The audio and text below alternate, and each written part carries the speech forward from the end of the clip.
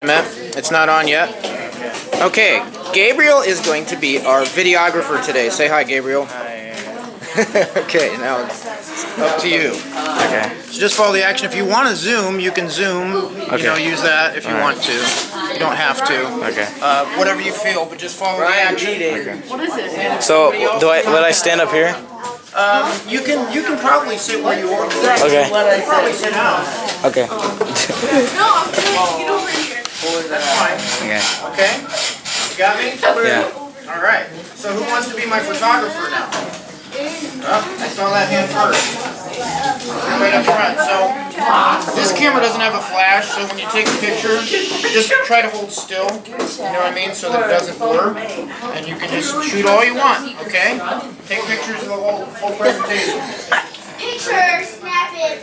Picture snapping, yeah. You can take it with your cell phones too, I guess. So, All right. So everybody wants to know who this is. Do you know who this is? It's you. Oh, very good. You guys are smart. See, No, I it's can't him. pull one over on you. So it said, and somebody said that I spelled I wrong, right? no, it's for your eyeball. Exactly, because it's a matter of how you see. You know, we have to see through eyes of love. So that's why I wear my heart-shaped glasses. See. So it is spelled right, and actually, see, I have a photography program, and it's called Eclectic Photography. So in relation to eclectic, does anybody know what the word eclectic means? Nope. Nope. Nobody knows what that word means? Nope. You're blind. No, actually it means diverse, of many styles, multi-dimensional, like I have a different way of seeing things. I have an eclectic eye, so eclectic is what we call my photography. But, so I'm here to talk to you about having dreams, and everybody has a dream, I hope, right? Does everybody here have a dream? Yeah. Nobody has, you guys don't have dreams? I kinda We gotta do. cultivate the dreams, we gotta figure out what they are. Oh, someone needs to pick What's this up. happening? I want to be a photographer. Oh, wait, you need to move it. Alright, You need to move it. and to wake the computer back up. I want to be a photographer. So, I have a dream, I have many dreams actually, and I want to talk to you about some of my dreams and some of the dreams that I've actually made happen. Like, for instance, when I was a junior in high school, I wrote a one-page autobiography, and the last line of it said, "Until I get out of high school, I've got just one thing to say, save a place for me in New York City."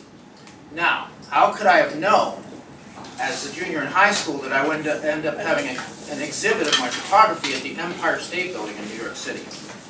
But they say there's something to writing your dreams down and that help manifest that. So think about that, and you know, and what your dream is, because I think the dream in your heart is what you're meant to be living in life. So what do you see in this picture? Anybody? Rock. Go ahead. Huh? Flower. Or plant. Yeah. State of Ohio. It's the shape of the It does look like the shape of Ohio, doesn't it? Yeah. It is. Isn't that amazing? Yeah. So, and I think Ohio is shaped like a heart for a reason. Like, you know, that this is the heart of the world, really. Like, if you think about it, the whole world is rolling because of the innovation of the tapered roller bearing, which came from the Timken Company here in Canton, Ohio. So Canton is like the heart of the heartland, and that's where that sprout looks like it's coming up from, doesn't it? Yep. Have a thought? It looks like a plant rising from the ground. It does. So we'll think of that plant rising from the ground. Go ahead.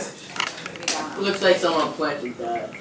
A what? Someone planted that? No. Someone's fingerprints. But I have to tell you though, actually, this is just how I found it in the cracks of Salt Fork Lake. Anybody ever been to Salt Fork Lake? It's about an hour south here. It's a wonderful place. But I just found that like that, and it told me something, that there was something meant to grow from this spot, and that this is the heart of the heartland. And see, like my good friend Darlene Chernenko says, this image is so hope-inspiring, it's excruciating.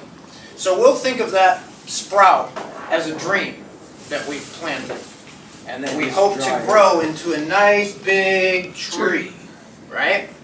So this is actually what they call a baboa tree, which is also known as a tree of life.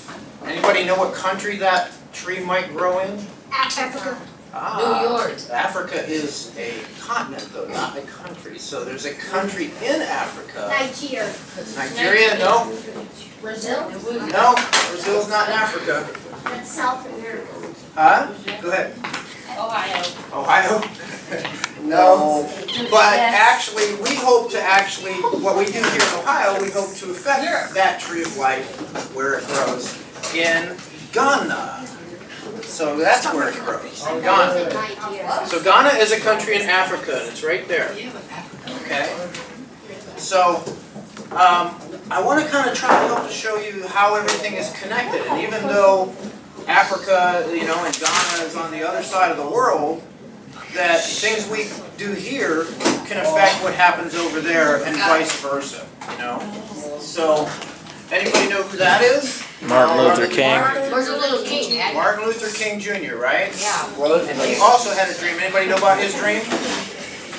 He wanted everyone to be equal, have equal rights. Black people and white people would be in the same classroom. Hey, you know what? Look at this room. It looks like his dream is coming true.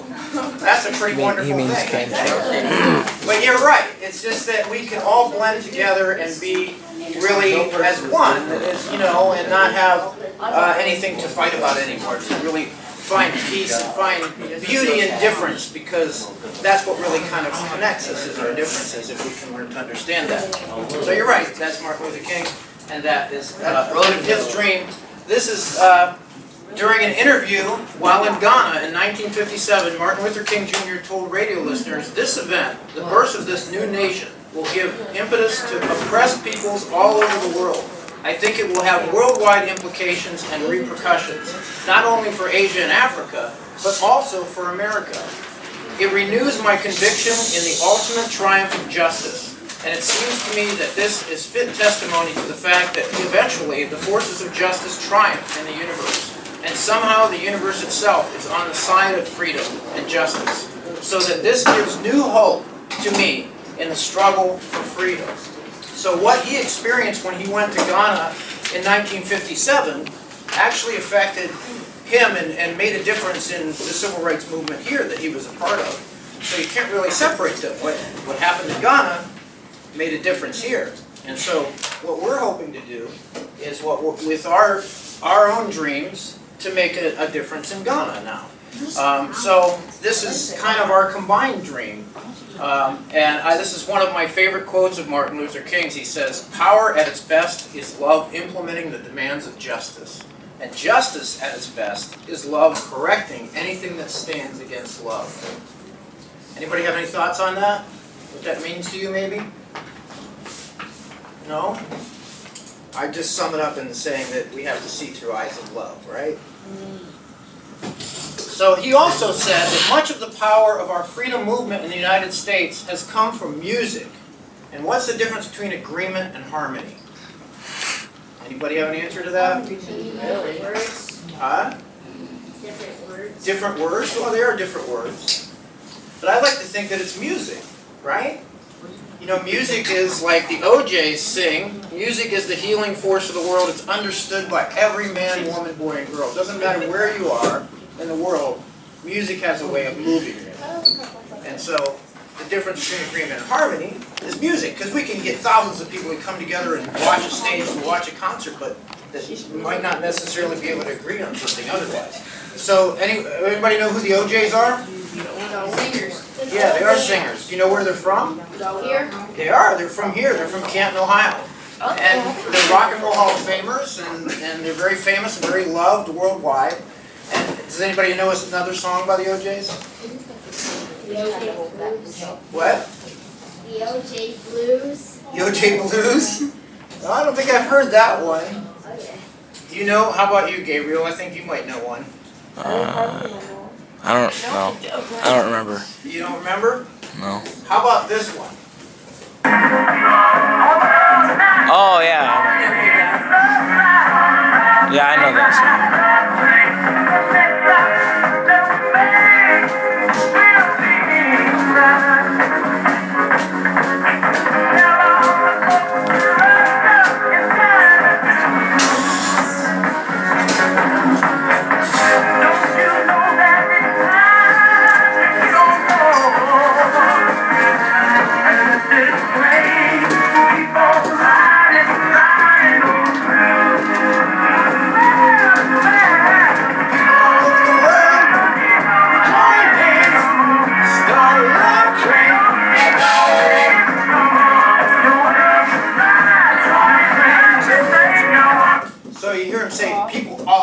over the world, right? So we all have a dream. Has anybody ever seen this movie? No. That's yes. No, it looks like It looks familiar. Yeah, I do. It's the I have The never Little seen Engine that. That Could. If you've never seen it, you should. It's a great movie. I do remember that song. Do you? Of course you should. So this is a great movie, and it's about realizing dreams. It's the trains. The trains live in the dream world, and they're bringing the dreams into the real world. And unfortunately, what happens is the tunnel collapses, and they can't get the dreams